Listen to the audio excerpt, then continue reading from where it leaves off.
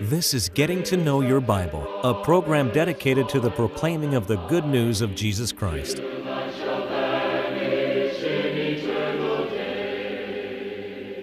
Here's Billy Lambert. A few days ago, one of our relatives came by and left some pictures at our house. There were pictures that had been taken many, many years ago. And my wife and I sat down, went through those pictures. It was quite an experience. You see, pictures sometimes tell a big story. And that's all you have left of the past is some pictures that have been taken. But what I want to talk about today is about pictures. 4 pictures of the gospel. And I want you to stay tuned today as we discuss that Bible theme. Hello, I'm Billy Lambert, and I'm the speaker on Getting to Know Your Bible, and we're delighted to have you watching today, especially if this is the first time that you've seen Getting to Know Your Bible. And we want you to encourage someone else to watch it with you today. Now, on Getting to Know Your Bible, we offer a free Bible correspondence course, and we'd like for all of you to have this course. We've had many, many people that would call for the Bible course each week. And in order that you might know more about the Bible course and know how you can receive it, we're going to pause for just a moment. To help you in your study of the Bible, we want to send you this Bible correspondence course. This course is non-denominational. It's based on the Bible. It's conducted by mail, and it's free. To receive this course, write to Getting to Know Your Bible, P.O. Box 314, Summerdale, Alabama 36580. Or call toll-free 1-877-711-5214.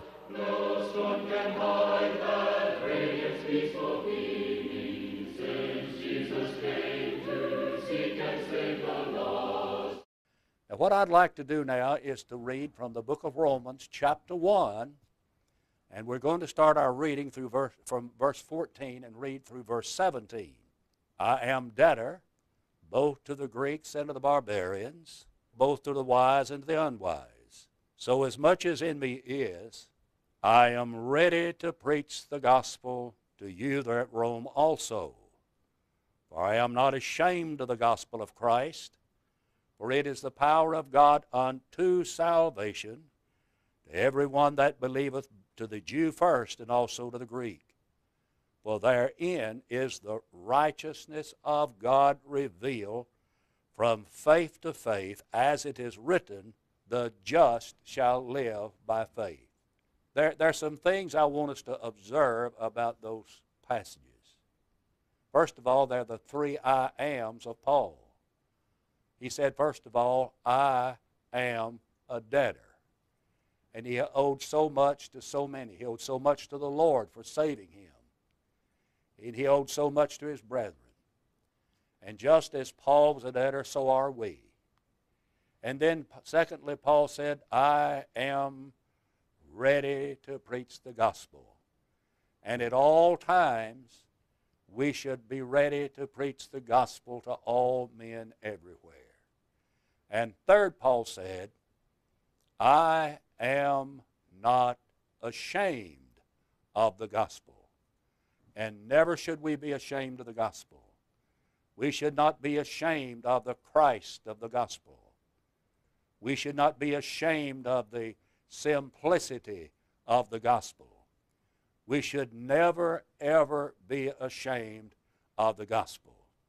Now, Paul says that the gospel is the power of God unto salvation. In the final analysis of things, it will not matter how popular you may have been. It will not matter how much money you made in the stock market. It will not matter the type of clothing that you wore. It will not matter the house in which you lived. The only thing that's going to matter in the final analysis of your life is what did you do with the gospel of Christ. And it will matter. In 2 Thessalonians chapter 1, beginning in verse 7, and to you who are troubled, rest with us. When the Lord Jesus shall be revealed from heaven with his mighty angels in flaming fire, taking vengeance on them that obey not the gospel of Christ, who shall be punished with everlasting destruction from the presence of the Lord and the glory of his power. It won't really be long until all of us are going to be standing before God in the judgment. And the only thing that will matter is, what did I do with the gospel? Now, when you study the New Testament, you find 4 pictures of the gospel. Picture number 1, the gospel is a news story. The word gospel literally means good news. So the gospel is a news story. In 1 Corinthians, the 15th chapter, beginning in verse 1, Paul wrote these words about the gospel. Moreover, brethren, I declare unto you the gospel, which also you have received, and wherein you stand, and by which you're saved, if you keep in memory what I have preached unto you, unless you have believed in vain. For I delivered unto you first of all how that Christ died for our sins according to the Scripture, that he was buried, that he arose again the 3rd day according to the Scripture. Paul said, I preach the good news to you. I preach the news to you about Jesus, his life, his death, his burial, his resurrection, that all mankind might live. Folks, that's good news. Not only is the gospel good news, it is old news. It is as old as the Garden of Eden. It was in the early morning of time that God made a promise in Genesis 3:15 that he was going to do something about the sin dilemma in this world. I'll put enmity between thee and the woman, between thy seed and her seed. Thou shalt bruise his head, and he shall bruise thy heel. When you want to kill a serpent, you better hit him in the head. You better hit him in the head.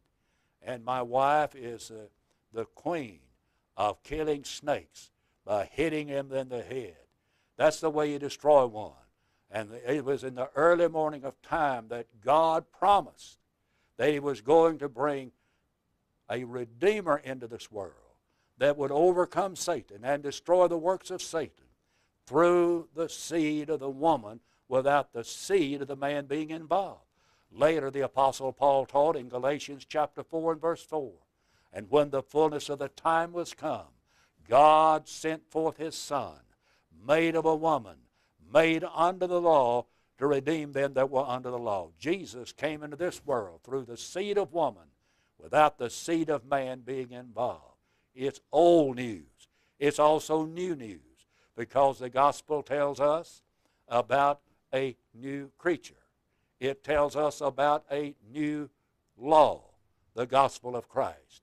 It tells us about new creatures in Jesus Christ. It tells us about a new heaven. It tells us about a new earth.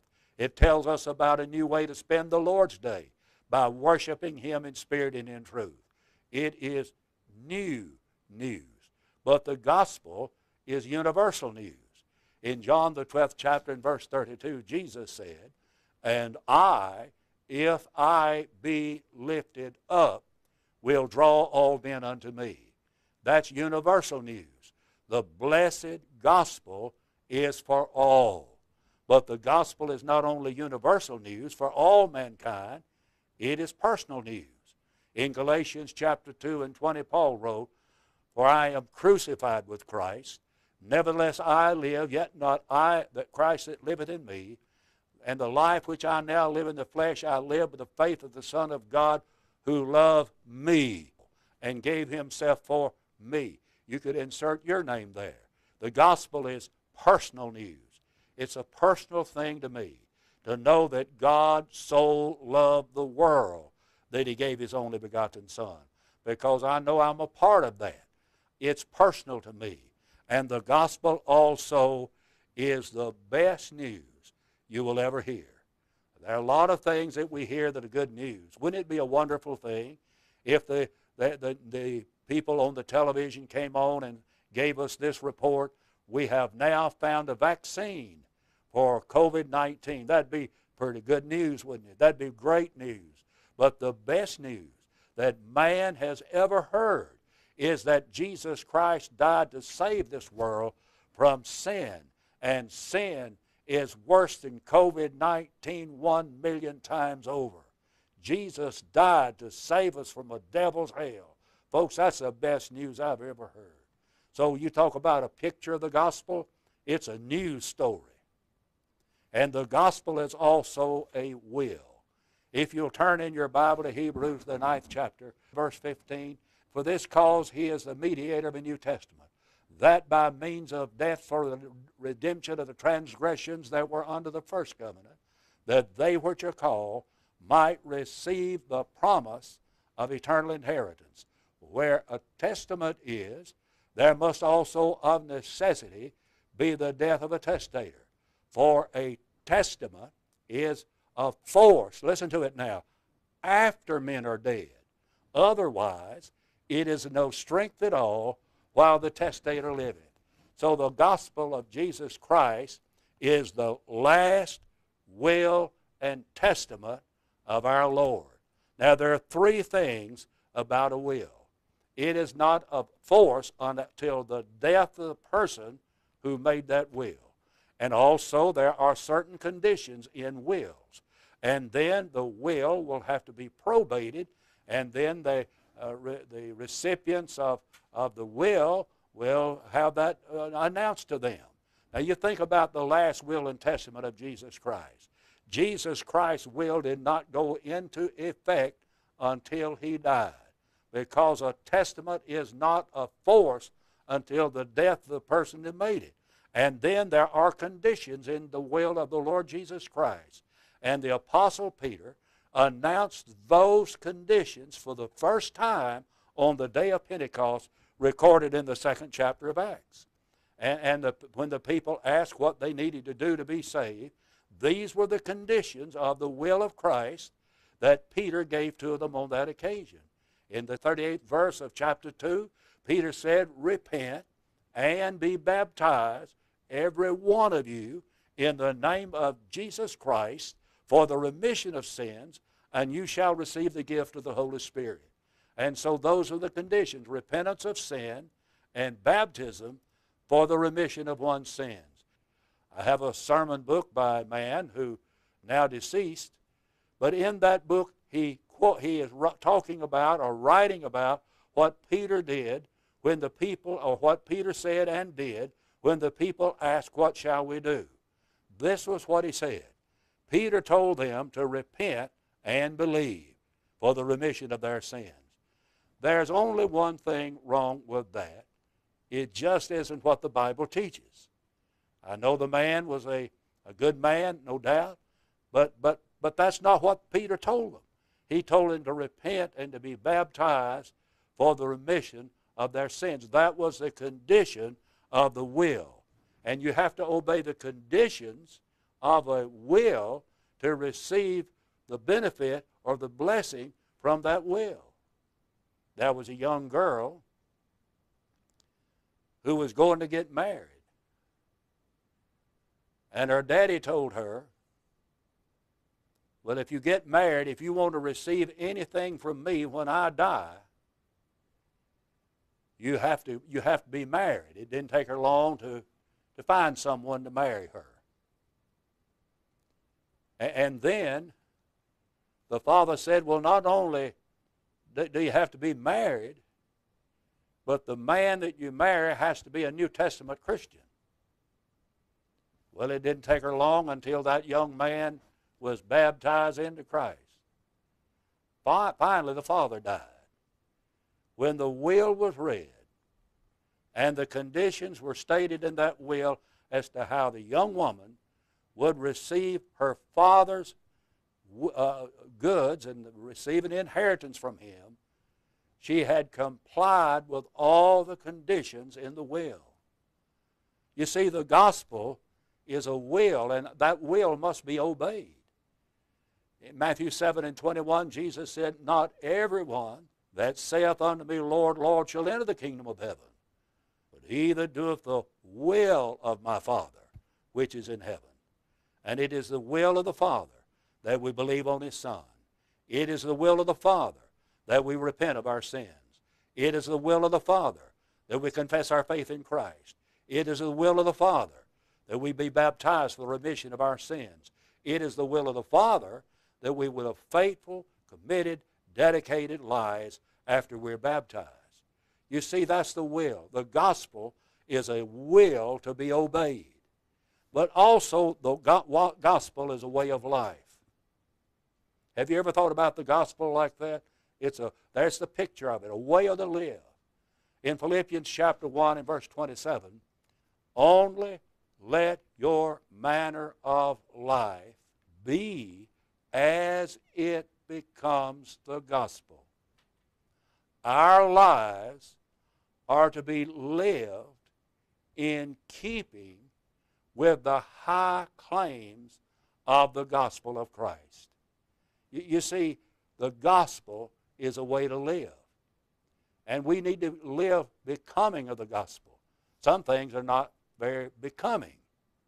Sometimes the way people talk is not very becoming of a person. Sometimes the way people dress may not be very becoming. Sometimes when I put on a tie, my wife may look at the tie, then she may look at the suit that I have on, and she said, I just don't think that tie is very becoming of that suit. They just don't go together. You see, there are some things that don't go together the way we live our lives. But the gospel tells us how to live our lives. For example, the gospel tells us that we should be honest. That's the way you live your life. The gospel teaches us to be honest. It tells us to let him that stole steal no more, but rather let him labor working with his hands, that he may have to give to him that needeth. We're to be honest. The Bible teaches us we ought to be forgiving. In Ephesians 4, verse 32, be kind one another, tender-hearted, forgiving one another, even as God for Christ's sake hath forgiven you. See, the gospel teaches us how to live our lives. And the gospel teaches us to worship. The gospel teaches us God is a spirit, and they that worship him must worship him in spirit and in truth. The gospel teaches us that we should show love for one another. And there seems to be a shortage of love to go around nowadays. We need to spread the love around. In John 4:34 and 35, Christ said, a new commandment I give unto you, that you love one another, even as I have loved you. For by this shall all men know you're my disciples, if you have love one for another. How do people know that you are a Christian? How do people know that you have obeyed the gospel? Is it because you go to the church where they're baptized for the remission of sins? Is it because you go to the church worship service where they do not have instrumental music in the worship service, they just sing a cappella like the Bible teaches? Is that how they know that you've obeyed the gospel? Is it because you take the Lord's Supper every Sunday, according to Acts 20 and verse 7? Is that how they know you've obeyed the gospel? Well, for sure, you do those things when you obey the gospel. But the way that people know that you are a Christian is by the way you treat other people. It's by the love you have for one another.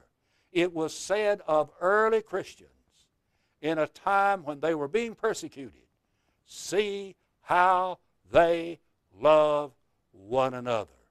The gospel teaches us how to live our lives. It teaches us to be kind and to have love in our heart for other people. Oh, the gospel not only is a news story. It's not just a will to obey, but the gospel is a way of life. I remember hearing a man teach a lesson one day when I was in chapel, when I was in college. And he had been over to England. And he said he got the desire to eat American hamburger while he was there. And he said he asked one of the bobbies there, one of the policemen, where there might be a place he could find one. And he told him about a place called Joe's Place. And he said right before he got to Joe's Place, there was a man walking up and down on the sidewalk with placards on the front and on the back, and he was a human sign walking up and down, and the sign read, "Eat at Joe's place, the best food in town." But he said, you know, the man carrying that sign was the best specimen of malnutrition I think I'd ever seen. You see, he wasn't a very good advertisement for that restaurant. And unless we are living as it becomes the gospel, we're not very good advertisements for Jesus. Live as it becomes the gospel. And the gospel tells us how to live. The gospel is a way of life. But I will mention the fourth picture, and the picture of the gospel is that it's the power of God to save. And there is power in the gospel. Go back to what we read earlier in Romans 1:16. For I'm not ashamed of the gospel, for it is the power of God unto salvation, to every one that believeth, to the Jew first and also to the Greek. Power in the gospel. The Greek word power is the word from which we get our English word dynamite. As it were, the gospel is God's dumino, so his dynamite. There's power in the gospel, while there's the power of love in the gospel. It's love that draws men to the cross of the Lord Jesus Christ. I knew a family who lost a son. That son was a boyhood playmate of mine. We played cowboys and Indians and played with footballs and baseballs when we were just little boys. But he died later, but with some disease. Until their death, his mother and dad went back to the cemetery, to that son's grave, every day. Every day they went back to it. Let me ask you, what drew them back to the cemetery? Love brought them back there. You say, well, I don't think that's wise. That's beside the point whether it was wise or not. It was their love for a son that they had lost that drew them. And that which will draw men to Christ is the power of love there is in the gospel. And there is that power in the gospel. Really, there's the power of fear in the gospel as well. You know, Jesus said, don't fear those that are able to destroy the body but don't have any power over the soul, but fear those who are able to destroy both the soul and the body in hell. The gospel is great power, and the gospel can take a man who's been living in sin or a woman who's been living in sin, and now their bodies are ravaged with sin. The strain of sin shows in their complexion and their face, but they become Christians. They give their life to Christ.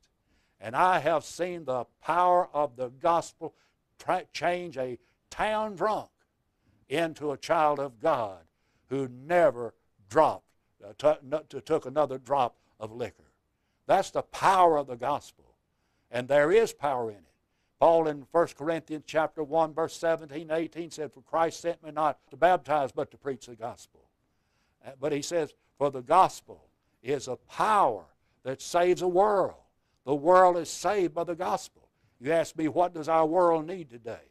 The thing the world is in need of, not just in America, but in every country throughout the world, they need the gospel of the Lord Jesus Christ. We need to be lifting up the gospel of Christ. And if you've never obeyed the gospel, I'd urge you to do that today. There's the power of the gospel. There's power in the gospel to save your soul. You say, well, I've been a bad person. I had a man tell me one day, I've done so many bad things, I don't believe the Lord could save me. I said, you are the kind of person the Lord came to save. Jesus said, don't fear. He said, those that are righteous don't need a doctor. It's those that are sick that need a doctor. And Jesus is the doctor who never lost a case. Jesus is the great physician. Jesus Christ wants to save your soul. I want you to think about, in our closing moments today, the cross of Christ. Think about it. Try to visualize Jesus, if you can, upon that cross. And Jesus has his arms extended on that cross. He's nailed to that old rugged cross. There are nails in his feet. And I want you to picture Jesus there. But think about this. Think about Jesus, as it were, extending a hand down to you. And then he wants you to put your hand in his hand. He wants to save you. There are husbands watching this, wives watching this. Maybe there's some of their teenage children watching this. You need Christ in your life. Would you not become a child of God today? If we can assist you in your baptism into Christ, why don't you contact us and let us know? We'll get you in touch with someone who will assist you in that matter. I want to thank you for watching today. And in closing, may I invite you to visit the Church of Christ in your community, and also pick up the telephone right now. Call for the free Bible correspondence course. We've had thousands of people that are doing that. Please do it right now. And I want to thank you for watching. Tell someone else about getting to know your Bible, and we'll be looking for you next time. Until we meet again, may the Lord bless you. May the Lord keep you, is my prayer. We want to help you as much as possible in your search for a personal relationship with God. You can now easily access our free Bible correspondence course online at gettingtoknowyourbible.com. If there's any way we can help you grow closer to God, please email us at gettingtoknowyourbible@yahoo.com or call us anytime at 1-877-711-5214.